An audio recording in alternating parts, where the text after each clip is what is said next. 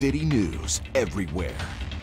Gun violence and auto theft. I think those are the two predominant crimes which are see an uprise since the pandemic. Montreal police released their annual report Friday for 2022, and it shows crime is up. The SPVM saying that although it may sound significant, they feel things are only returning pre-pandemic levels. The number of homicides increasing from 37 the year before to 41, while sexual assaults, firearms infractions, and car thefts have also all increased. The report reveals that more than 100,000 criminal offenses were committed in 2022. An increase of 14% compared to the average of the last 5 years. The increase we're seeing here in Montreal is part of an upward trend that has been observed elsewhere in Canada and Quebec for several years. It's difficult to pinpoint the causes of the increase.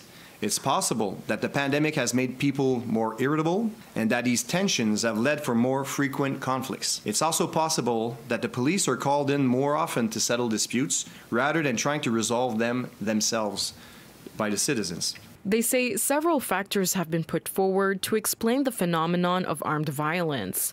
Half of the 41 homicides and 60% of attempted murders last year involved the use of a firearm. For example, the trivialization of firearms, the feeling of impunity, the impulsive and unpredictable nature of the criminals who use them, and the greater accessibility of firearms must also be taken into account.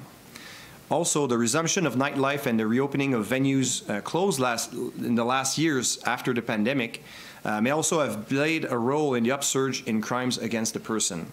The numbers of firearms recovered by the SPVM in 2022 is also higher than the average for the last 5 years. Police and mayor saying that although more work needs to be done, they are seeing improvements. Though we are not surprised, of course, it's something we take very seriously, and that is why we started to put measures, way before this report just came out, negotiating with the government of Quebec, this envelope of 250 million that will support hiring more police officers from Montreal, hiring also the new chief of police, Monsieur Daguerre, that has this strategy around reducing crimes, having more police officers as well. So I feel like we're definitely putting all the right pieces in place, but of course we will not give up. It is very important to keep our efforts and put all the energy necessary to keep Montreal safe. Sexual assault rose to just over 12% compared to the average over the last 5 years.